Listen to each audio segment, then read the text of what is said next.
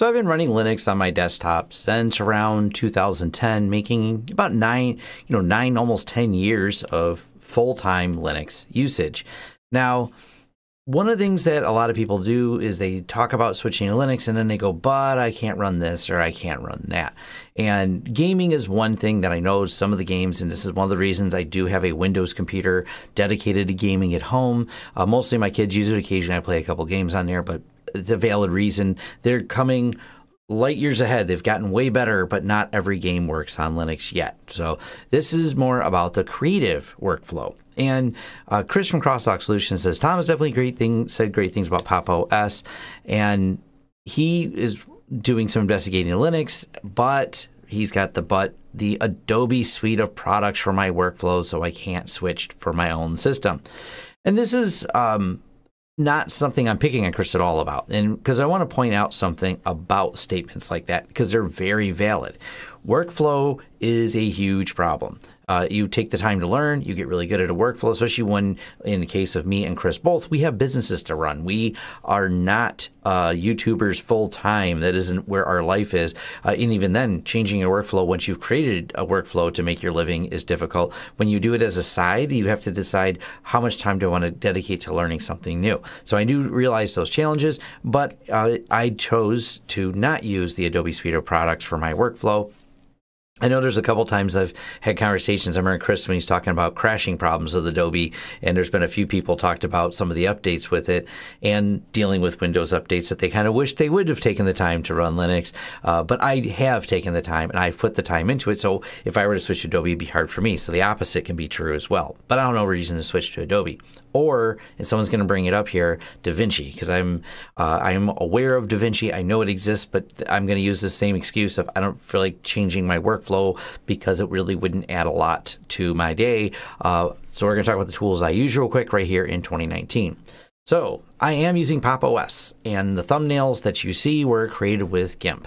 Now, I come from a photography background. I was a long time intense Photoshop user, got quite good at it, but I decided to put my nose to the grindstone, which means I just watched a whole lot of YouTube videos and learned how different functions work in GIMP. There's some great tutorials out there. I can't name each person because it's not like I watched one channel, but if you search, you'll figure them out pretty quickly because there's going to be always new people out there. You can do the majority of the Photoshop functions, but no matter what, I got to admit, GIMP seems to have a few extra steps or things that you didn't have in Photoshop. So Photoshop is nicer than GIMP, but for a workflow, GIMP works great. Being able to create these thumbnails, being able to create transparencies and stuff like that. And I want to break down a myth real quick here about something that, well, maybe a myth. I've seen people say it doesn't work that way, but it does. So here's a quick Google image search for Linux. And what I'm doing here, I'm going to change it to transparent. And the reason I'm doing it, let's find a transparent tux. There we go. Whoops. I only want the image, open image, new tab, copy image. Paste it as a new layer. I'll resize it real quick. Oops, wrong tool. But you can see I can grab an image off the internet, off the web, copy, paste. The clipboard works fine. So still not Adobe, but those functions that you can do in Windows where you can grab things and not have to like save the file, add the file, go through that. You can quickly produce things and edit here. And then, it's layers based. So if I want it on the top layer so it goes over this, I can just do that. And now we've added a penguin to this. So it's not like this myth that there's constant command lines or that copy and paste doesn't work the same. No, actually it does. It works much the same. You can handle copy, paste, and easily edit and change things and move things around. I grabbed this logo off their website and just pasted it in here, and away we go. So we're going to discard those changes real quick. Then Kdenlive for all the video editing. So video editing has come a long way. Kdenlive, if you've tried it before and you go Didn't it crash all the time? It sure did. Every edit almost came with every minor change was Control S to keep saving. Because yeah, it seemed to crash quite a bit. They have come a long, long ways. I've donated to this project many times, so it is how I edit all my videos. The only thing, and if anyone's ever wondering how I do these titles where it says Launch Systems, third-party renders. The titling sucks in Kdenlive to this day. Is not wonderful. You can do PNGs and transparencies, but I do them all separately in different things. The titling is the one thing I really wish was better. This is the title editor in Kdenlive, and so yeah, I'm always looking if someone has a great title editing that's open source besides Blender. Yes, I know you can create all kinds of awesome 3D animations in Blender, but boy, Blender is really difficult to use, so I don't got time to learn that.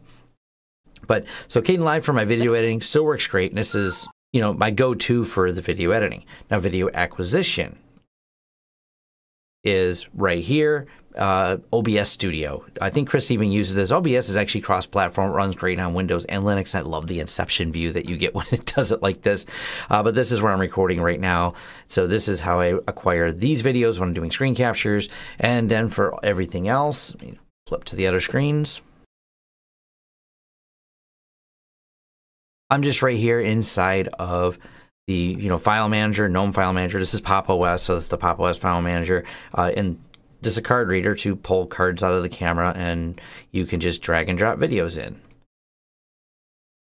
Yeah, it's not a remove. It just warned me it's not a removable device. Generally speaking, I don't edit right off the card.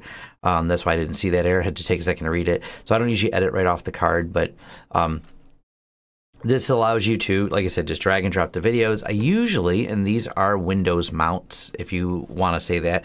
It's a Samba mount to be technically correct. But in GNOME, in the GNOME file manager, in the one that comes with Pop! OS here, you just type smb:// and I'm using IP. I know I could be using UNC names, but it's just the same as it does in Windows. I can mount and save things to these Windows shares, Samba shares on my FreeNAS, and my FreeNAS is connected at 10 gig between my computer and this, so it's no problem for me to edit across these. And my general workflow is, copy the card cameras, copy the cards, drop them into here, and you can see all these lists of videos in here. Getting clients in 2019. Hey, there's the video for it, and it's going to import the clips and put it together. So pretty straightforward how all this works. This is fairly easy. Drag and drop, pull things in, pull these videos in, and away you go. So it's not like I'm doing all this command line magic and it's really hard to do inside of Linux. It's come a long way. It's become quite easy to do. I just wanted to highlight that if you take the time and you want to put the time into changing your workflow, you have to have the time and say, I'm going to make the time to do it, but it can be done. And like I said, all these are absolutely available in the Pop! OS store. So let me pull up the Pop Shop. And, no magic to install these. I just type in Kdenlive. Hey, look, it's installed. Then you type in GIMP. And there's GIMP. And then I don't remember, though, if OBS. I think OBS, you might have to load third-party. Yeah, that's the only thing. Oh, no, OBS is... There we go. OBS was installed from here as well. I do take and change repositories for OBS so I can get a more up-to-date version on there. That's the only thing I did do differently as far as that. But once again, not hard to do. They have a download on their website, so you can do that. But like I said, hopefully this is going to get you an idea. I'm not going to tell you that these are drop-in replacements. That are not absolutely feature parity equivalent. You just have to learn something new. No, you have to learn something new, and you have to decide if those features in Adobe Premiere are ones you really use. Now, I've produced over 700 videos and uploaded them to my YouTube channel here as of April of 2019.